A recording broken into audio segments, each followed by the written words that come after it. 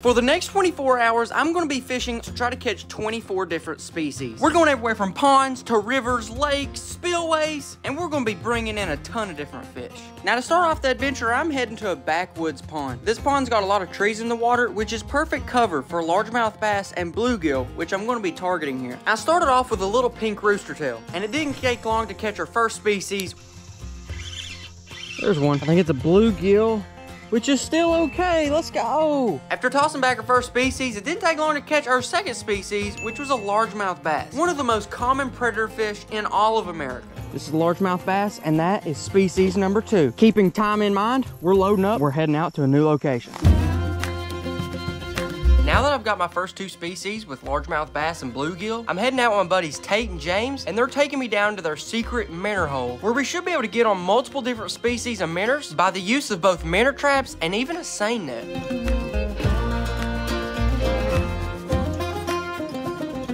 All right, guys, we're out here.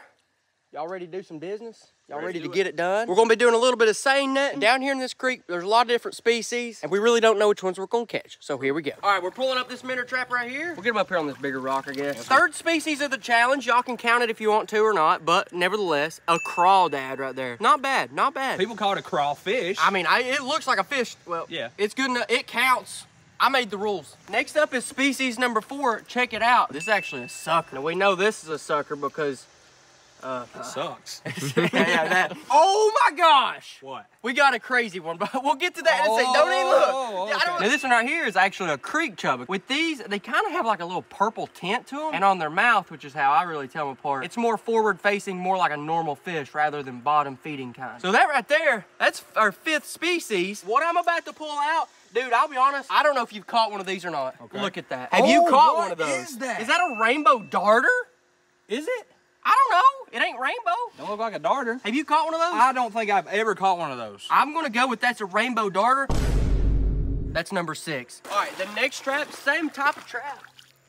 Oh, wow. Wow, that's a big one. That's green pumpkin. I think we might have a new one. I think we do have a new one in here. Yeah, this one looks a little different. Yeah, it is. It's a yellow one. Oh, yeah. This one also has multiple horizontal black lines, even some black on the face, but more importantly, yellow fins. All right, now we're gonna be seining. Now, what this is kind of like a big net, and you just walk through a stream and then net everything. You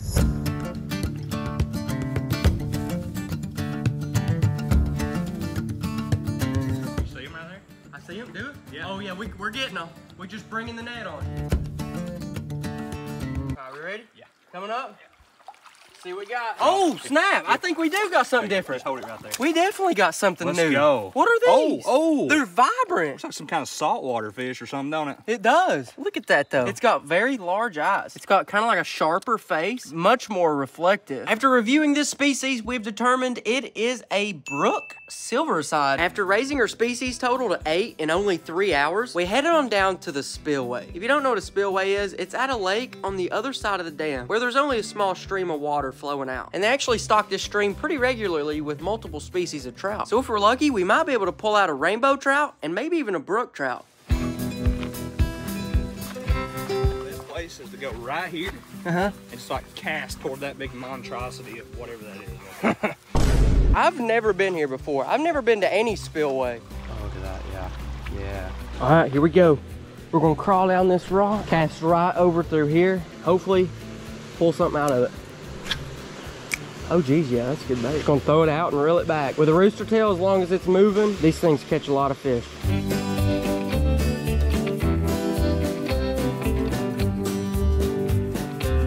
After fishing the spillway for about 20 minutes with no bites, we decided to head on down the creek to some bigger pools of water and see if maybe we couldn't pull a trout out of there. But as we was walking down the creek, we actually stumbled upon species number 9. It's dead, but still intact. Now, can you tell me what that is? I think that's an alewife.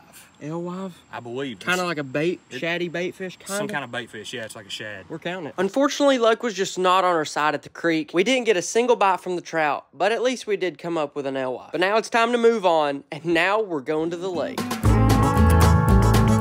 Now, both Tate and James are certified crappie masters, and on this lake, they're pretty confident they can get me on both a white and a black crappie. And the rig we're using is super simple. A couple split shots because we're fishing deeper water, on down to a hook with a minnow just hooked through the lips. Our strategy is just to get over these brush piles and throw it in, and to hover our minnow just a few inches above the crappie's face. Should get one pretty quick. Oh, there's one. Hooked up with a crappie. Man, I washed it up. No, of course we'd get a bass, but it's a largemouth. That's, I mean, that's good. That's not bad, but it's not gonna help us in the species challenge. There he is. What's it gonna be? It's a crappie. Yes. Now, what kind is it? Let's find out. All right, James is actually a crappie master, so we're gonna give him this crappie and let him tell us what makes this a white crappie. So the stripes on the side, you can see these vertical bars. That's a very easy way to tell. And also on the top here, they have these the dorsal fin spines. You can count these things to see what type of crappie it is. So we're looking for 5 or 6 to see if it's a white crappie. 1, 2, 3, 4, 5, and 6. So this is a white crappie right here. A small one, but a white crappie nonetheless. Species number 10. Let's toss him back in there. There he goes. Oh, there's one. Uh-oh. Something. What is it? What's it gonna be? We'll have to find out right here in a second. That is a, hold up, all right. Is that a green sunfish? That looks like a green sunfish right there. After further review, we have identified this fish not as a green sunfish, but actually as a hybrid between a green sunfish and a bluegill, which is often known as a green gill sunfish. Yeah, let him go. Sweet. Just a bunch of trying to fish. Mm-hmm. There you go. Crappie. And it's a black crappie. Black crappie. Let's go. There we go. Let's stinking go. Heck yeah. So if it's a black crappie, we're looking for 7 or 8. So let's count them here. 1, 2, 3, 4, 5, 6, and 7 on the last one. So that is a black crappie right there for sure. Here you go, sir. There's your catch. Oh no. There we go. Better always. Sweet. There we go. Awesome. Pretty good. Dude, I've got one over here. And I thought that he was. Oh, that's. Oh, what is it? Is that one of them? That's something. That's that looks something like a different. reddish. We just caught this fish right here. This is a really cool thing. It looks like a bluegill, but it's not, and here's why. It's actually a red ear sunfish. Most people will call them shell cracker though, right? Ain't that another name for them? Yeah, that's what I call them. We're just gonna toss this guy back, and yeah. After splitting up from Tate and James, I went and got some lunch, and now I'm back out here at 4 o'clock. It's time to fish the river.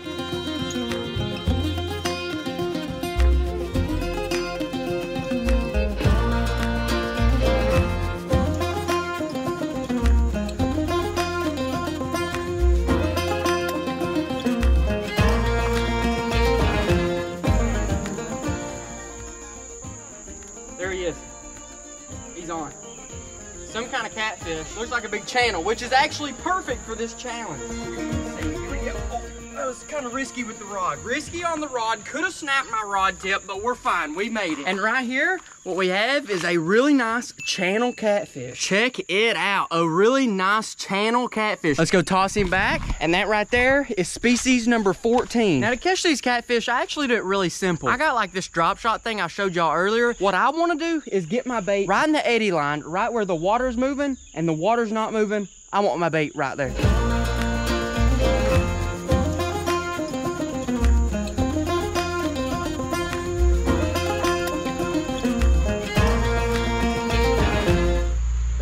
there. Oh, this is a different one. This is a whole different species. This one's a flathead. Look at this guy. Now, straight out the bat, you can tell this is a different species. He's literally the color of mud. And since this is a flathead catfish, it's got that really nice flathead, wide open mouth. This one ain't big, but these guys do get big. They'll actually get like massive. Now it's 5 o'clock and it's time to jump in the boat and we're actually going out in the river.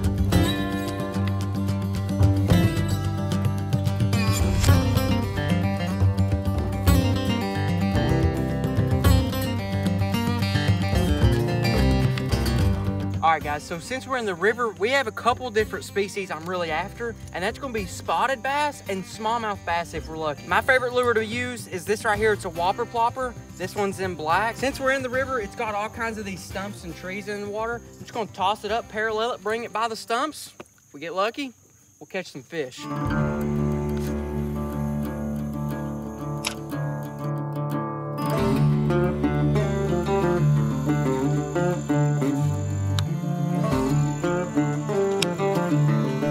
there's one. Got him. Perfect. Oh, he's under the boat. He's under the boat. I'm stopping the boat, pulling him up. Dude, no stinking way. Dude, this is a good spotted bass. I know that, you know, you may be waiting for like a 10-pound bass. You ain't getting it in this river, but this is a beautiful, and I don't say that often, spotted bass. Check him out. That there is species 16. I've got most of my easy species so far. So 16 species. How many's that left? 8? Abram, I don't know, man. I know there's a chance we can get it, but we're gonna have to work hard if we're gonna get 24 species, because we've only got like 3 more hours until nightfall. I've only got 1 more species in this river, and if we can catch it quick, we're gonna bounce and go somewhere else. But maybe the 24 species was the friends we made along the way.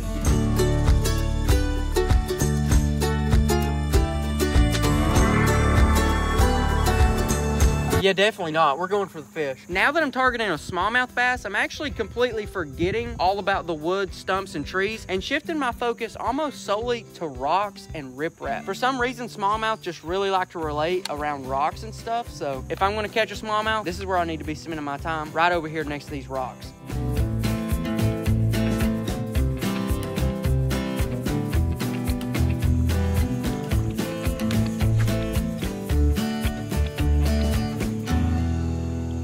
Oh, there's one. Oh, this might be a smallmouth. Right on the rocks, man. Oh, I think it is. I think it literally is a smallmouth. It is. Oh my gosh. And it's huge. Oh, and it came off in the boat. It came off in the boat. Dude, what about that? Come out to the river, catch 2 fish, and target 2 species. I'm gonna get the dirt off of him. Accidentally lets him go. Once again, smallmouth. Whenever I close his mouth, you can see it don't come past his eye. And then straight up, pretty much for a smallmouth, the color of it's a lot. Just that really nice bronze. That right there is species number 17. Hey, we're actually making some ground. Goodbye, smallmouth bass. These guys are known to be real good fighters. So there we go. Let's pack up the boat. Let's get on the road. Dab. Savage. After pulling the boat out of the river, I headed to a backwoods creek, which just happened to have a little bridge across it, which gives me easy access to fish it. All right, guys, at this spot right here, I can't guarantee anything except it's about to get dark. It's a little creek. I've caught a lot of weird fish out here, but I'm just using the tiniest grub I possibly can on a little spinning rod, and we're just going to dunk it in this creek and hope that something crazy bites it now. Only one way to find out, but I've seen some weird stuff in this creek before.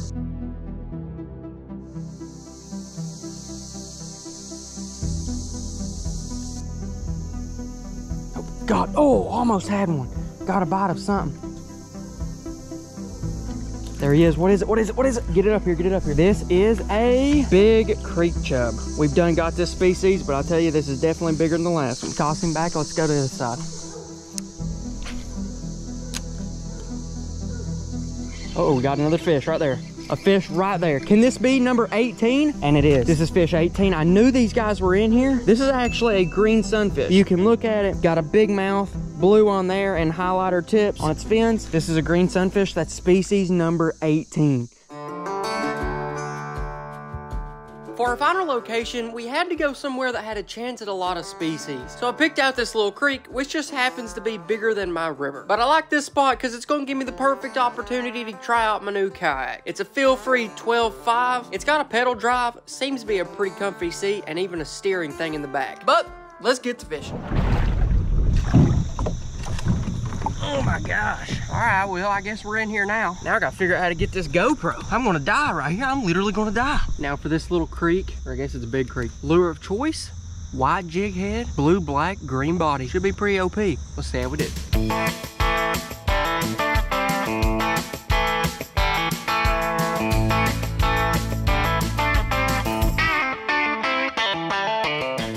Around for about 30 minutes with the little grub, just wasn't having any luck, so I switched over to some live bait, which are some red worms. And after that, things started going pretty good. Oh, there we go, got our first fish. Is it something we've not caught before? It is unfortunately not. This is just a standard little bluegill. However, there's one thing about this creek. It does, in fact, have a lot of different species, so I'm just gonna keep running around with a bobber, see if we can't get one we've not caught before.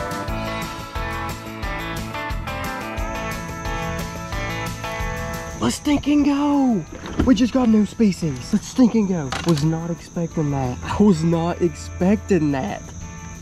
I don't know what it is, but I know I've not caught it yet. Look at this guy, super colorful, pretty big mouth on him. I don't know what he is right now. I can't identify him right now. That right there is species number 20, actually. And we only need 4 more species to go. Update, guys, we are currently Oscar Mike on the move. Just got a tip up from a local on the walking track. He said, hey man, I heard they some biggins up there. I said, I'm on it. Where they at? Up there. Say less, we are on the move to destination up there. And that's when I made the executive decision to use the last hour of the day to catch the most elusive fish of the challenge, which is gonna be a muskie lunch, aka muskie. These fish are big, have big toothy mouths, and the baits people use for muskie is bigger than most of the fish I caught in this challenge. Needless to say, this is the coolest fish we've went after this entire challenge. But before we throw our first cast, let's take a look back at all the 20 fish we have caught already. We started off early where we pulled in a bluegill and a largemouth bass. Then we transitioned over to minnow trap in the creek. We caught a crawdaddy, a creek chub, a sucker, a little thin shiny fish I don't know what is, a southern something, and then this super rare blue/rainbow darter. As we went to the spillway, we tried to get on some trout, but just wasn't able to. So midday at the lake, we got lucky and caught both a white crappie and a black crappie. And before we left, I even hooked up with a green gill. And we also got that really nice red ear. Then to hit up the river, not only did we catch a channel catfish, but also a flathead catfish, which was insane. And once we put the boat in the river, we caught a really nice spotted bass and even caught a smallmouth. And we ended off the day in a tiny creek where we got a green sunfish. And that brings us to the creek we're in right now, where I somehow skipped over number 19.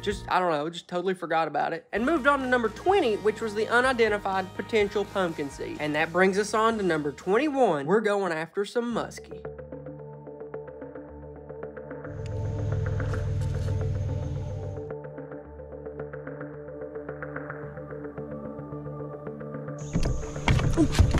Oh, no! Dang it! Oh no! He was a muskie, baby. He was a muskie.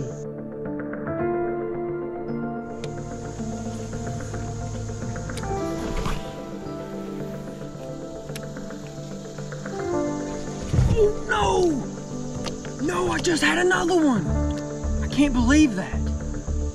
Wow.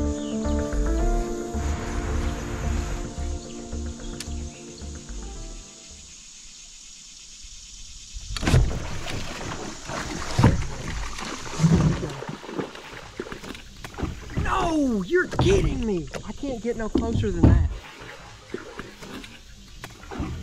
No! I don't think I can get any closer than that. I'm marking on the list. Number 21.